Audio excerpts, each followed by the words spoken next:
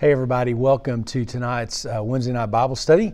Thank you guys for tuning in and being back with us tonight. I miss doing this live, and so maybe in the next few weeks we'll start doing something a little different, try to do it live.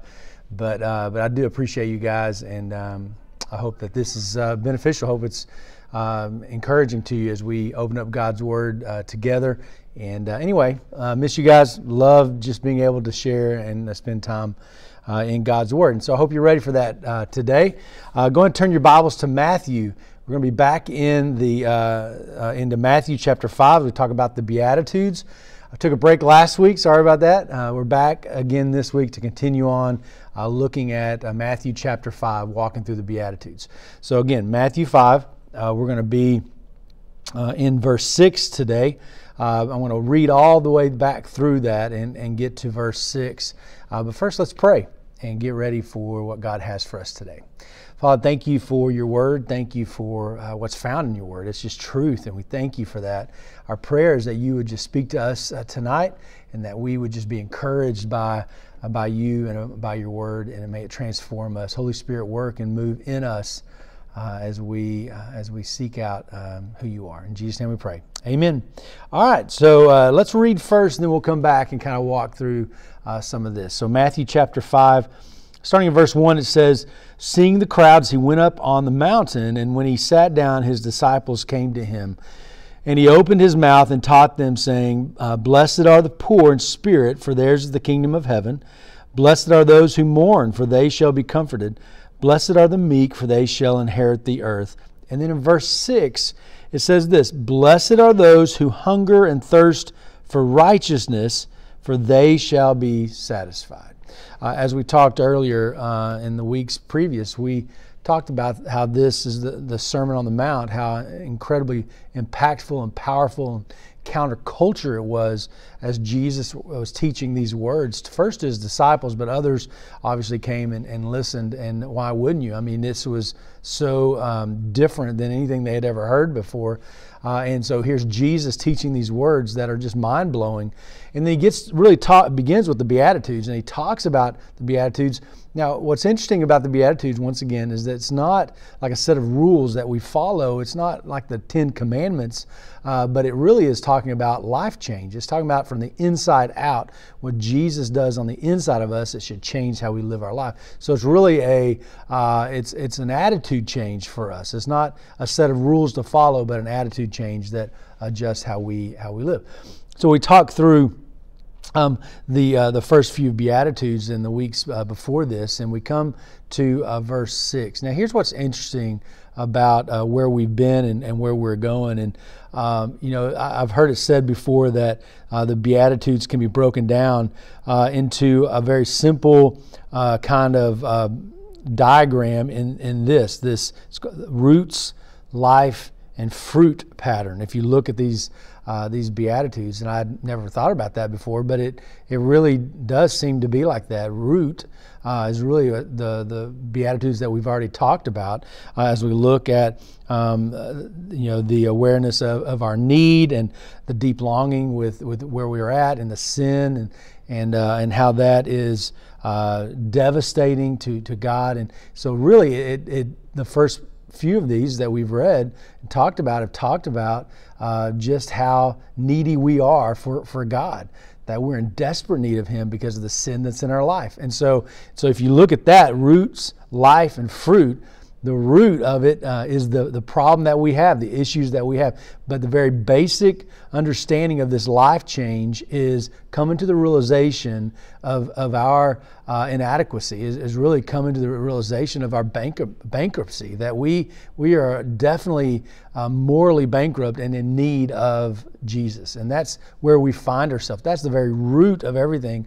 And that should be the very root of our faith, obviously, in that we find ourselves sinful and in desperate need of salvation, and that should be where it starts.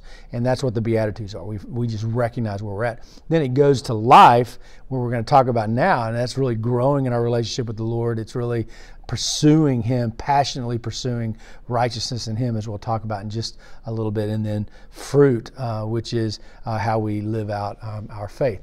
And so it really can be broken down into that, and I think it's very interesting. So now here we are in verse 6, as we talk about the next beatitude, which is really life and how we are to live. And it just simply says, "Blessed are those who hunger and thirst for righteousness, for they shall be satisfied."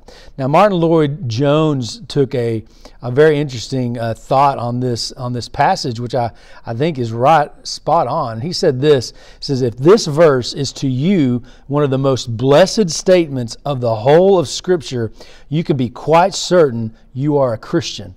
If it is not, then you had better examine the foundations again." That's very interesting. And as we think about this passage, if this is something that is really one of the more blessed scriptures for you, really means a lot, listen, you can be sure of your salvation because this should really spark something in you. As we talk about this hungering and thirst for righteousness that will be full, that should really excite you as a believer. If it doesn't, then there's something wrong with that. I mean, we should be always excited about the filling of the Holy Spirit in our life and how Jesus fills us up. And so this is a very important verse. It's a very practical verse for us as we talk about our life in Jesus and really this life change that we have in our relationship with Him. So last Sunday, I don't know if you remember, no, actually, it wasn't last Sunday, I'm sorry. It was one of the 10 at 10s, I believe. No, it was last Sunday. I'm confused. The days kind of blend in with this whole Corona thing. But last Sunday, during the invitation, in the second service, I talked about how when I was growing up, the statement was always made, "You are what you eat." We saw that all over the place. Really talking about health and fitness and things like that. Which was interesting. You are what you eat, which probably really would have meant that when I was in college, I would have been a Taco Bell burrito. I mean, that's really what I would have turned into. I know that's hard to believe, but yeah. Anyway, so you are what you eat was said a lot about our life and things like that. So now think about that spiritually. It really applies to this, where it says, "Blessed are those who hunger and thirst for righteousness," and apply that whole thought. You are what you eat. You are what you consume. And so when we talk about this hunger and thirst for righteousness, it really comes into play about what we are consuming and allowing to consume us, what we are, how we are practicing living out our faith is essential. And so let's talk about this a little bit as we move through the Beatitudes in this section. Let's first just say this. So what are we talking about here with righteousness? And this is important to clarify. A couple of sermons ago, I believe on Sunday, I talked about righteousness and things like that, and that there's really two different kinds of righteousness. And one is imputed righteousness, which comes through the sacrifice that Jesus has made for us. God gives us this righteousness that we are found and made holy in Him. So righteousness literally means being right with God. That's what it means. And so we have this imputed righteousness, which means God has given us this righteousness through Jesus as we have a relationship with Him, which that can never be taken away, and that's a powerful truth that we live by as a believer. That Jesus died for our sin, that in Him we have life, we have forgiveness of sin. Matter of fact, 2 Corinthians in chapter 5 says this, "For our sake He made Him to be sin who knew no sin, so that in Him we might become the righteousness of God." So we have this imputed righteousness. Now, I just want to say that first and foremost, that's the very foundation of our faith, and that we are to stand strong on that. That's not something that we have earned. This is something God has given us. But there is an imparted kind of righteousness. This comes through the power of the Holy Spirit, of us pursuing after the Lord, and us being made holy and changed throughout our life. This sanctification process of us changing as we live out our faith. So this is important because we recognize that we cannot save ourselves, that we cannot be righteous on our own. That is done through Jesus, but We are to live for Him and be obedient, and He will change us and make us more and more like Him daily. So that is the righteousness, and I believe that's really the righteousness that is talked about here, the hunger and thirst for righteousness. This is the beauty of being a believer. The beauty of being a believer is, and a paradox, or whatever you may want to call it, is that we are filled with Jesus when we accept Him into our life, made righteous, but it should cause us to want more and more and more of Him. And so we grow and grow and grow in Him. So we have this fullness, but we are made full every single day, which is an incredible truth that we have as Christians. So I believe this is not negating either or, it's saying both, but really it's talking about as believers we have this righteousness through Jesus, but it should spur us on in passion to grow more and more like Him, to have a desire to be more set apart, to be more like Jesus in how we live out our faith. So when it talks about hunger and thirst for righteousness, it is saying that. It is saying that we should have this passion to live differently, to be different, to live for Jesus. So think about that for a second. Hunger and thirst. Now this is not something that just it's not some passing thing about the idea of hunger. It's so much deeper than that. Hunger is intense. You think about hunger and thirst. Those are necessities.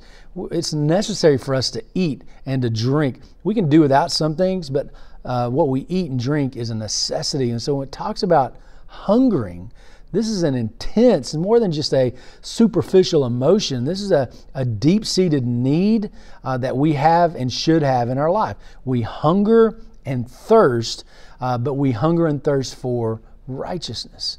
We should hunger and thirst for what is of Jesus. We should hunger and thirst for who He is and for Him in our life. So this is a deep-seated need, intense desire that we should have in our life.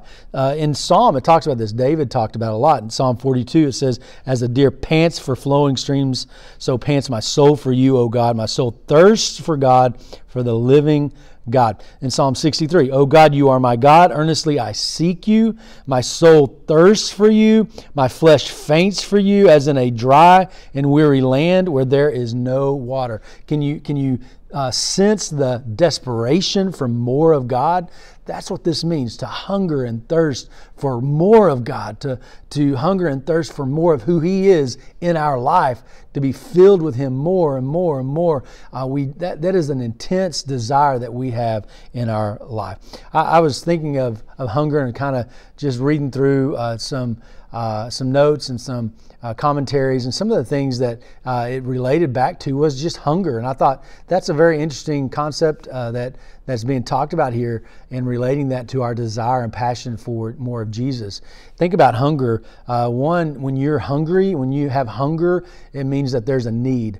Listen, we need Jesus. We need more of Him every day. And that is so true as a Christian. We can't say we've arrived ever. We've never arrived. We are constantly in need of more of Him, and I think we need to be aware of that. It's an awareness of this need. But also, hunger is a sign that we're still living. It's life. We desperately need that. And so, if we're hungry, that means that that God is still working and changing and moving in us. So we desire that. Then we should be thankful for that. Thankful that we're still living and that we desperately need Jesus. But also is a sign of health for a Christian. If we're hungry, that means we desire to eat. Listen, there's a lot of sickness in the world today, and sometimes you get sick, and for this COVID-19, they say some of it is you lose your taste for food. I can't even imagine what that would be like. How torturous is that? But listen, when you're sick, you don't want to eat, right? And so what sin does in your life, it fills you up with sin, and it makes you sick, and you don't have a hunger for God. It takes away that hunger for Him and thirst for Him. So if you're hungry for anything, means signs of health, but especially spiritually. If you're hungry for righteousness and God, it means that you're walking in with the Lord, and there's some health, spiritual health there. So that's pretty powerful and pretty important. So I just want to encourage you in that. Are you hungry in that way, thirsty for more of Jesus in your life? That is a good place to be, and it's something that we should always be in, that we will do that. And so it says, blessed are those, happy are those, really it's more deeper than that who hunger and thirst for righteousness. What does it say? For they shall be satisfied. So when we hunger for God, when we desire more of Him, listen, God is faithful. He's going to fill us up with what we need. He's going to fill us up with everything that we need in our life. And we're going to be full of Him. And that's going to be something that we pursue passionately every day. We want to be filled with Him daily. The problem is why, as believers, why do we not experience this every day? Is because we thirst and hunger for things of the world. So there are other things that we have thirst and hunger for, and it fills us up, but it doesn't satisfy. Only Jesus satisfies. And so that's the biggest difference there. And so are you hungering and thirsting after Jesus? And can you are you really experiencing who He is? And so what does that mean for us? As we think about the power of this hunger, this thirst in our life after righteousness, what do we need to take away from that? And I guess just really asking the question of this. Do you seek this righteousness above anything else in your life? Do you seek to be different in your life, to be set apart, to be filled with Jesus more than anything else in your life? And that really sets it apart. To be fully satisfied in Jesus, to be fully satisfied is to hunger and thirst, and for Him more than anything else in the world. And so I guess that's a question that we have to ask ourselves. The problem with sin in the world is that it fills us with the wrong thing. It really does. It fills us with the wrong thing, and in a sense we lose our appetite for God. And maybe today you have lost your appetite for God. Can I just say it's not too late? It's not too late to gain that hunger for righteousness and hunger for and thirst for righteousness. And first you got to identify the things in your life that's filling you up, that's keeping you from God, and you'll reprioritize what's important. And that's something we all have to do as believers every day, to reprioritize what we're allowing to fill us up, fill our minds and hearts and everything up. And are we hungering after God, or are we hungering after the world? And so it's going to be a heart examination, really, is what it is. We're examining our heart and deciding what is really filling us up. And is there something that is causing us to starve? And spiritually, because that's what happens. Sin causes us to kind of starve spiritually, and when that happens, there's no health, there's no blessing, there's no joy, there's no peace, because we're starving. And so the thing about hunger is you want to fill that hunger. You have to fill that hunger, and spiritually we have to fill that with Jesus.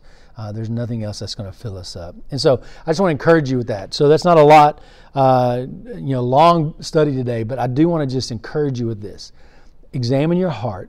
Are you hungering and thirsting after God? Do you want more of Him daily? And if not, if He's not filling you up, then find what's filling you up and reprioritize your life.